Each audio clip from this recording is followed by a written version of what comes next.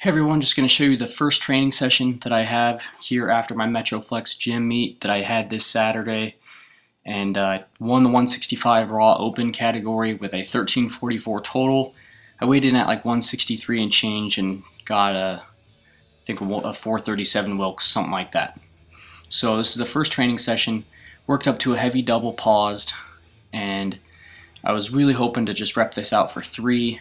This is 295. And I only got 2. It kind of got out of groove, and I think that just had to do with me still being pretty fatigued from Saturday, but at least I hit the weight that I wanted to hit. I just didn't get the 3 or more reps that I wanted. But whatever, I'm going to still continue. It's not a complete setback, and I always believe that you should stay fairly flexible in your training, and that's just going to ensure your success. So I got the 295. I cut it down to something like 82.5%. For 3 sets of 5 reps. So this is all technically like my T2 or T1 sort of range. Next week, Tuesdays are all going to be in that T1 range of 85% or higher.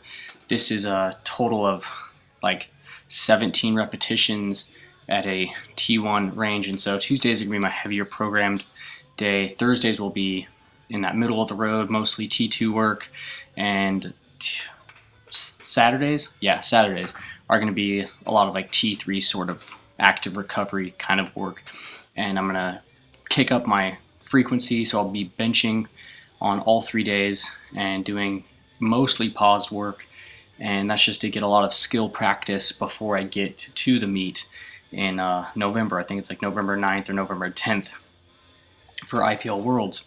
So this is the first training session back. I feel pretty good about it. Didn't get the 3 reps that I really wanted to get, but considering that I'm still kind of sore, it's only 3 days after the meet, I'm doing okay. Weighing like 169, so that's not too bad after all the feasting.